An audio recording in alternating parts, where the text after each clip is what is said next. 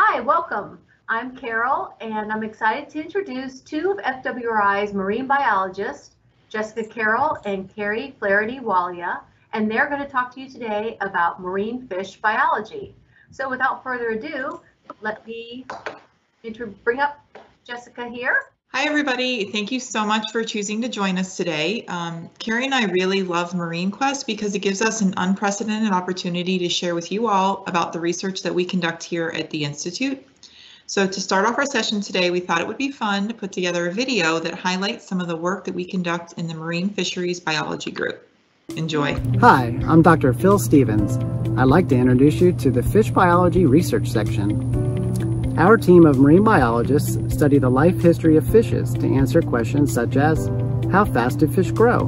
When and where do they reproduce? Where is their nursery habitat? What habitats do they use as adults? And what are their movement patterns? Also, how do fish respond to fishing encounters? Answers to these questions are needed for 1. Understanding a species' population status, and 2. Helping to protect essential fish habitat.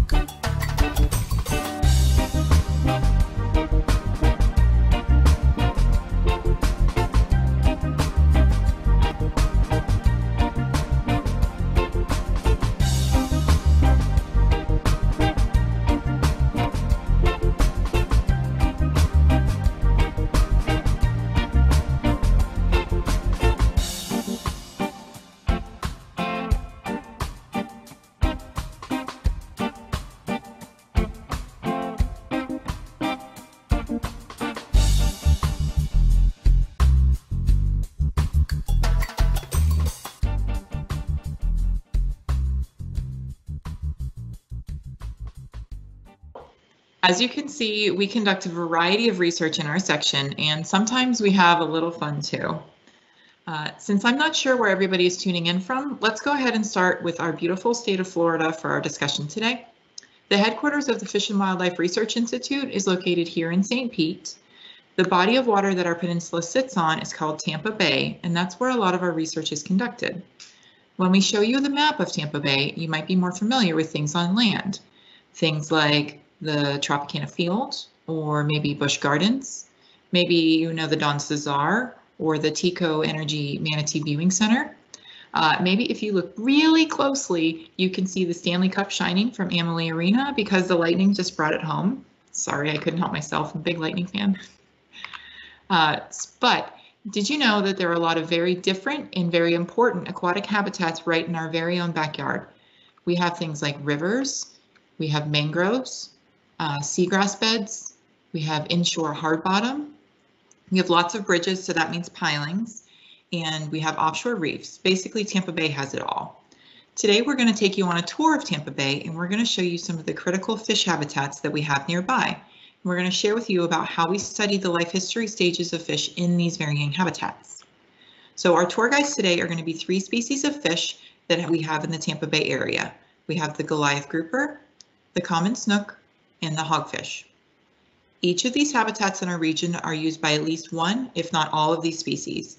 They're going to show us around town as we learn about the connectivity between these species and how they use their habitats. And we're going to start today with the common snook. Snook can and do live in every single habitat throughout our map. You can find large females offshore or anywhere along the mangroves in the bay, or even upstream in the rivers. And that's where we're going to focus on for our discussion of snook today, in the rivers. So we just completed a 4-year project studying snook from the rivers of Tampa Bay. We used electroshocking to capture snook for this project. This is a video from one of our shocking trips. So electroshocking works by sending an electric current through the water from the boat, which stuns all the fish nearby. You can see the electricity, well, you don't see it, but the electricity is coming from those circle things at the end of those blue poles. So with this type of sampling, fish get stunned long enough for a scientist to scoop them up with our nets. And as soon as the current turns off, the fish wake up and they swim away. So for this project, we were asking questions like, what is the size distribution of snook in the rivers? How are habitats used by the different life stages of snook? And does habitat use change throughout the year? One of the coolest things that we found with this project was the size range of snook in the rivers. This is exemplified really well in the picture here. So the smallest snook that we caught was 27 millimeters, only about 1 inch long. I couldn't even make the snook small enough on this picture. But you can see that the picture of our scientist, she's holding a small snook from one of our sampling events. The largest snook that we caught was just over 1,000 millimeters, which is over 40 inches, over a yard in length. The 2 snook in the picture here were captured during the same sampling event, so they were living in neighboring habitats to one another. Another interesting finding was related to snook habitat use. This is a map of one of our rivers, the Manatee River, and we've color-coded it by different habitat types. So we'll use this zoomed-in map to show you how we coded them. So blue is a main stem where the majority of the river flows straight downriver. Green is a bend in the river. These are often the deepest parts of a river because the water flow erodes the outer side of the bend. The orange is a backwater zone. This is a very shallow area that often has marsh grasses and doesn't get much water flow. So we analyzed our snook catches by size and habitat type in a plot like this. The columns are different size snook and they're sorted by percentage of catch zone. So we found that the largest snook by far preferred the bend zones, even though these zones make up less than 10% of the river. However, the smallest snook, like these shown here, opted to live in the backwater habitat. So data like these are helpful in demonstrating how important it is to conserve specific habitats. It shows which habitats are integral parts of different aspects of snook life history. So now that we've shown you about snook research in our rivers, let's switch to one of our other tour guides, the Goliath grouper. So Goliath grouper are one of the largest grouper species in the world. They can grow to be 8 feet long. They're a long-lived species relatively. They can live up to be 40 years. But even though they're big, they grow slowly and they mature late in life for a fish. So they mature between the ages of 3 and 6. These characteristics make them particularly vulnerable to overfishing, and that's exactly what happened. Their population collapsed, and the fishery for them has been closed since 1990. Goliath grouper can be found in several of the habitats we're highlighting today. They really just like to hang around structure. So juveniles use mangrove systems as nursery habitat, and subadults can be found on inshore hard bottom and under our many bridges. Adults usually live offshore on natural reefs or wrecks. So for now, we're going to focus in on how we study Goliath grouper in the mangrove systems. The goal of this research project is to understand the movement patterns and habitat use of juvenile Goliath grouper. This study is asking questions like, how does freshwater flow affect habitat use, and when did the Goliath grouper move offshore? To try and get at some of these questions, we're using acoustic telemetry. The way that acoustic telemetry works is we put a tag on or inside of a fish. This tag then makes a sound, which is recorded by a special listening device that we've put in the water. For this acoustic telemetry research, we surgically implant the tag in the belly of the fish and we let it go back into the wild. I should note here that because Goliath grouper are a protected species, we have to get special permits to conduct this research. So the picture in the middle here gives you an idea of the size of these tags, and the picture on the right is showing one of our scientists finishing up a surgery. Like I said earlier, we have specialized receivers in the water listening for tags. So when a tagged fish swims near the receiver, the tag is heard and recorded. So these data allow us to track movements of juvenile Goliath grouper. So now that we've discussed the little guys in the mangroves, let's move offshore and talk about the big guys offshore. One of the major unknowns for the species is the relative indices of abundance. And that's just another way of saying we really don't know how many fish are out there. So one of the ways that we study Goliath grouper offshore and try and answer this question is with diver surveys. This is a video from one of these surveys. Basically, we dive underwater and we film and count all the Goliath grouper that we see. Back at the lab, we can use the video recordings to measure how big the fish were and double check our counts.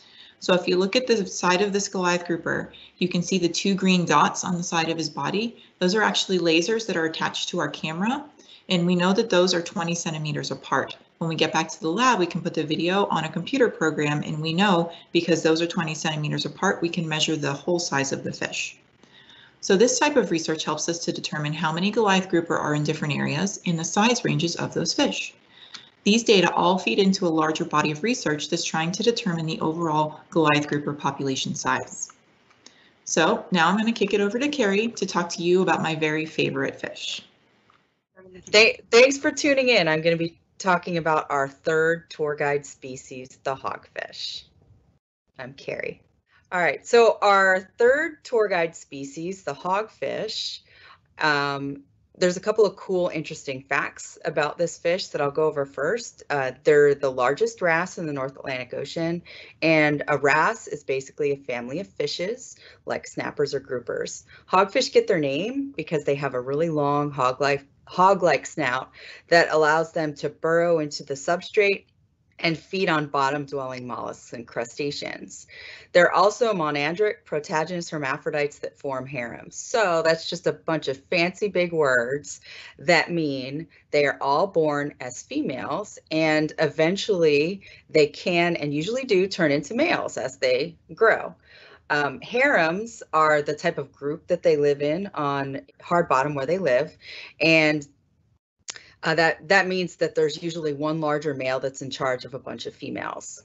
So going back to our habitat map, hogfish also live in multiple habitats throughout the Tampa Bay area. The juveniles are found in seagrass beds, and as they grow, they move into offshore habitats, which are things like ledges and reefs, and usually consist of hard bottom.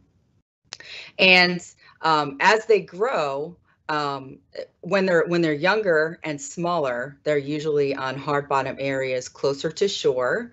But as they grow and age, they move farther offshore into larger offshore reefs. So today we're going to be talking about hogfish, a project that we're working on hogfish in offshore reefs. So one thing you'll need to know about hogfish is that they're a popular food fish, and if you've ever been to a restaurant in the state of Florida, they could be on the menu. And because they're so popular, they're managed with restrictions on size, the number that can be kept, and sometimes there are closed seasons. For the most part, historically, they've been harvested by spearfishing. And spearfishing, there's actually a lot of control over what fish you target, because you're under the water, you can see it, you can see what size it is. So these restrictions are pretty good. And in recent years, they've been increasingly targeted by recreational anglers. And that means that you don't know exactly what fish you're going to get up on the hook. It could be smaller than the minimum size. You could catch more than what is allowed. So you'll have to let that fish go. So that brings us to our research question is, are these fish that are released, do they survive afterwards?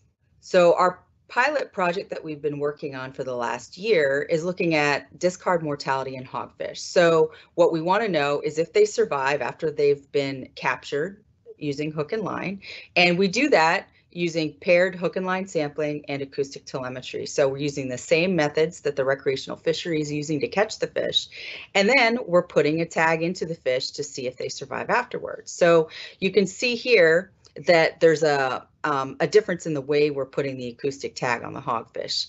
We put it externally so that we're not adding more variables into the possibility of survival. So if we're doing surgery, that might add in, another factor on survival. So, but these tags do the same thing as they did in Goliath grouper. They're looking at movements, and in addition to seeing whether those fish survive, we're also getting information on how they use the habitat, where they move, and what type of behavior they do once they're back in the water. So this is a video of one of our tagged hogfish, and you can see that it's moving around really well, even with that tag in its side. And what we can see from these acoustic tags, we can see the fish go down and then see if it starts moving around, so see if it survives. In addition, this particular tag has a pressure sensor on it, so we can tell whether it's moving up or down in the water column. So if it's down on the sandy area, it's in a deeper part of its habitat, whereas if it goes up on the reef, it's in a shallower part of its habitat. So we're getting some good information on habitat use and movement. And this tag can fall off after a certain amount of time. So, it's not having it, for a long period of time.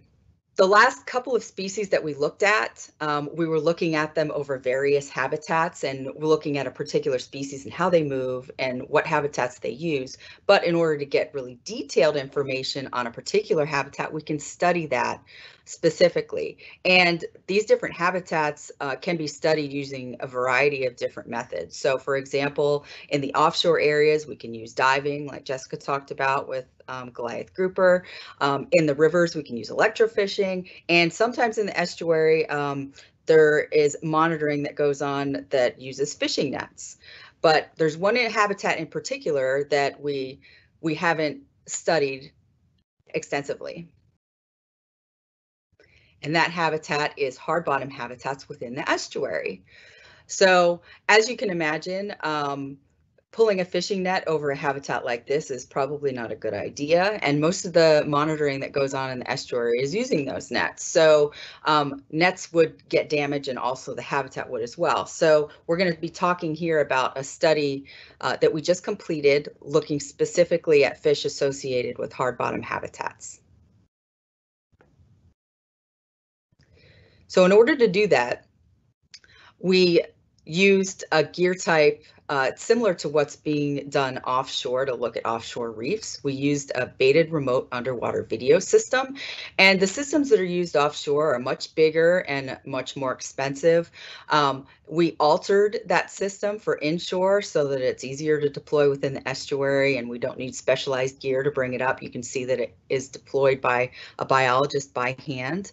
The systems consist of a PVC frame with 2 GoPros, which are relatively inexpensive cameras, and there's a bait arm that goes out and has a basket on it where we put some nice stinky chum that the fish like, and they come into the frame of the camera so that we can identify and count them. So what we found in our 3-year study is that actually all 3 of our tour guide species use these habitats. You can see a snook up there on the top, there's a Goliath grouper, and also a hogfish. So even though this habitat was not previously studied in depth, we now have more information on what fish use these habitats and a little bit more information on the life history of certain species like our tour guides. In addition, we also made some interesting observations. So since this habitat hasn't been studied very often, we documented some fish that hadn't been documented in other monitoring methods within the estuary. These are 3 fish that have not been captured in nets within the estuary, but we did see them over hard bottom habitat. So these aren't new species, and they have been documented offshore, but now we're getting more information on how they use the habitats within the estuary. We also had some other fun sightings. So we had a cormorant, which is a bird, come up and check out the bait box. We had a shark and also sea turtles. So we're just getting a better idea of how this habitat fits into the habitat mosaic in the Tampa Bay area. Now that we've finished looking at our 3 tour guide species and a unique habitat within the Tampa Bay area, let's go over some learning points that we sent out for our MarineQuest session. And here's just a summary. So first of all, we wanted to understand the connectivity between several fish species and the habitats that they live in. And we did that for 3 species of fish: snook, Goliath grouper, and hogfish. We also learned how fisheries scientists can use various sampling equipment and designs to conduct research projects, whether it's using diving, acoustic telemetry, electrofishing, hook and line fishing, or video systems.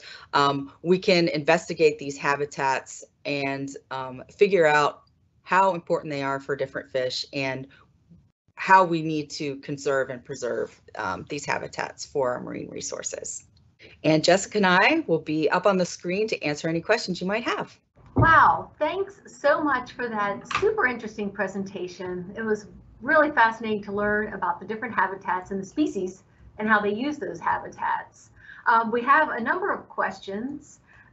First, can you give us a definition of what hard bottom is? You talked about hard bottom. What does that mean? So hard bottom is basically areas that have a hard substrate that different organisms can attach to, and it makes for good habitat. So for example, you have a rock or a piling or something like that, and different types of biological organisms can attach to it, whether it be algae, corals, sponges. So it makes lots of nice crevices for fish to hide in. It also provides a food source. So a lot of the reef fish that we study use these habitats more often than they do sandy habitats because, you know, they're a lot more open. Okay, cool. How did you catch that super tiny snook? We caught it with electrofishing. So when we sample the rivers, we will drive basically up on the shore, and in those backwater habitat, there's a lot of marsh grasses, and the electricity will stun the little fish just as well as it will the big fish. So we scoop it up with our nets, and we see all the little ones running around in the grasses, and we'll sample those too. Does electrofishing hurt the fish? No. So electrofishing, it stuns the fish, and when the current is active, it has about a 6-foot radius beyond those circles that we showed you. And when the current's on, then it will stun the fish. And when we turn the current off, we use a pedal to turn it on and off. When we turn the current off, then the fish, they kind of just wake up and they're like, oh, what happened? And they swim back down. Okay. So it doesn't hurt the fish. It simply stuns the fish. Okay, good. You talked about the snook, the large adult snooks spending most of their time in the bend of the river, which is the smallest portion of the river. Why is that? It's often because it's the deepest part, so they like to hang a little bit lower, and the current comes through there, so a lot of food just kind of comes on through. But one of the main reasons that we think it's happening is because there's a lot of downed trees in the bend of a river, so trees will fall off of the bank and they'll sink down to the bottom, and it provides structure for the snook to hang out in. And snook really like structure. They like mangroves, they like trees. So when we call them snags, when there's a lot of snags, that's a really good indication that we will be able to find big snook. So if you're out fishing for them, that might be a clue. Carrie, what do hogfish eat? So they burrow in the sediment, and like I said before, they're usually eating mollusks and crustaceans. And one of the things that I forgot to mention is that, you know, up until a few years ago, most of the hogfish were harvested by spearfishing, and that was one of the reasons was because anglers didn't think that they could actually catch them on a hook. And so now a lot of anglers are actually targeting them and using live bait and shrimp and certain rigs that get down to the bottom, which, you know, kind of mimics what they do, and they're able to actually catch them on hook and line. So. Okay, great, thanks. And the tags that you implant, how long do those tags last in the fish? How long are they sending out signals? So it depends on the tag, and it can be a little complicated depending on, you know, how you set up that tag. So there's a lot of options on it. So for example, the hogfish tag has a depth sensor on it. So because it has an additional sensor besides that acoustic sound that goes out, it'll tend to decrease the life of the tag. And also you can set up the amount of times that it sends out that sound. So for example, in the hogfish study, we wanted to have that sound go out at a pretty fast rate. So that we can tell when the hogfish is actually going from the boat down to the bottom of the seafloor, and, you know, basically get a real fine detail on how they're moving. So for that particular study, because the ping rate is so close together, the battery will run out quicker. But if you wanted to look at, say, long-term trends in movement of, say, a larger pelagic fish that just, you know, goes all over the place, you would want a much longer time between those pings or sounds, so that you can stretch out the battery to a year, a couple of years. It just depends on what you're looking at. Yeah, we saw a lot of diving going on. Jessica, is it difficult to become a scientific diver? There are a lot of steps to the process. Yeah, so to become a scientific diver, first you have to be dive certified. So you have to have an open water certification. But then when you get hired as a scientific diver, you have to go through a pretty rigorous process. So that includes extra training, that includes safety things like first aid, CPR, oxygen administration. That includes, we have to do a test that is very rigorous, and it takes a lot of studying to pass. And then once you get approved as a diver, you have a tiered system to make sure that you're not going too deep too fast and that you could potentially be unsafe. So it's a pretty rigorous training protocol. I'd say from start to finish, the fastest I've ever seen somebody go through the process is probably like 6 months. It takes a long time to become a diver, to get fully certified and be able to do any work that needs to be done. Okay, thanks. Can you both answer this question? What inspired you to become a marine biologist? Carrie? Well, I would say that just being out in the natural environment growing up and being exposed to all the beauty around me. I grew up in Fort Lauderdale, which is very close to the Everglades, and that wetland system always inspired me. And you know, we went camping a lot as kids, and, you know, as I grew up, I knew I wanted to do something in environmental science, and I worked in wetlands. I did a bunch of other things, and then basically my career path led me into fisheries, and I've loved it, and it's really fascinating, and it's a great job in order to give back. What about you, Jessica? So my story is a little different. It might be controversial to say this, but I really fell in love with the ocean and the animals that live there by going to SeaWorld as a kid. I was really moved by the beauty of those animals, and I knew that I wanted to be a marine biologist from very early on. I decided that, and I was single-minded in my determination to do that. So I found a school that had marine biology as a major, and so I went there for college. And when I first started, I thought I was going to study marine mammals, because that's what everybody wants to do. They want to go, you know, swim with Shamu or go save manatees. But I quickly realized that fish are really cool too, and it's a really good career path as well. And I'm very blessed to be able to do this type of research, and the group in the institute that we work for is second to none, and it's a really great career to have. Well, thanks to you both. It was super fascinating to learn about the different fish in Tampa Bay, the different habitats, and how they grow up and move within those habitats throughout their life. So thanks again, and we'll see you next time. All right, thanks for having us. All right, bye. Thank you. Bye.